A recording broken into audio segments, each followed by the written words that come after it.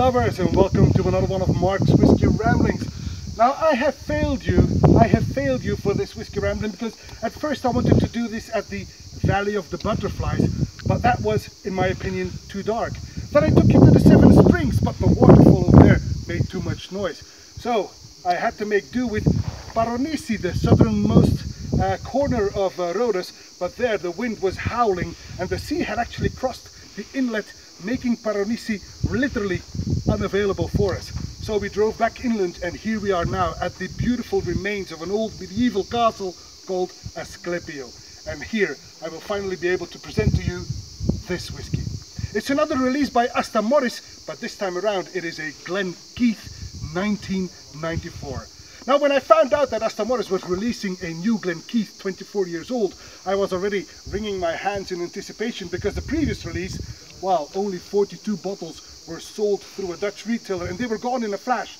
I had to make do with a sample, but this time around I was in time to get one of these 179 bottles for the vaults and for this whiskey rambling. So, a Glen Keith 24 years old, and it is in fact, let me check, it is an ex-bourbon cask, but this is bottled at 51%. Now the 51% is not cask strength. This is actually a strength that Bert Bruneel, the owner of Asta Morris, decided upon.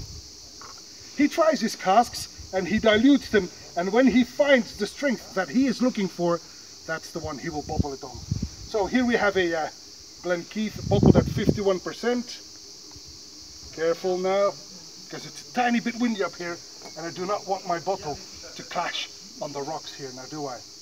Right. Despite the fact that it's a bourbon cask, after 24 years we do have a beautiful full golden color.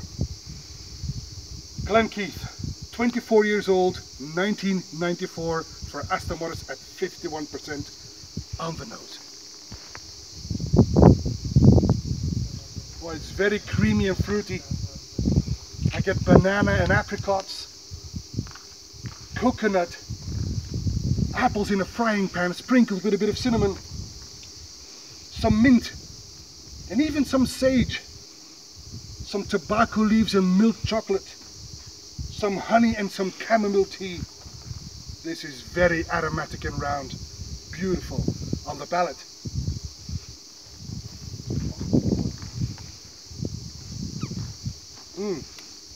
Sweet and spicy. I get nutmeg and cloves. I get cinnamon. I even get some chili pepper. Oh, this is powerful. Oh yeah. But then I get some dark honey. Before even darker fruit, I get some overripe banana, some fresh fig, some blood oranges.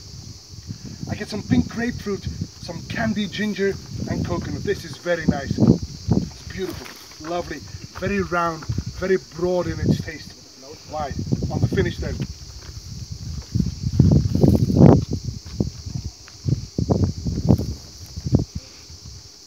The finish is long, with just a tad of bitterness at the death.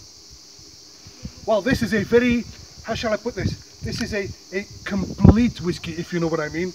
Very round, it's got everything. It's got a bite, it's got creaminess, it's got waxiness, a beautiful fruitiness. A very complete whiskey indeed, and bottled at quite a good strength.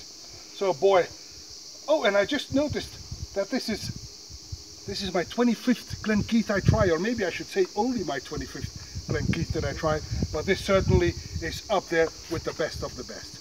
This is around 180 euros, and only 179 bottles of this are available. So if you want to get in touch with your Glen Keith side, this is one for you.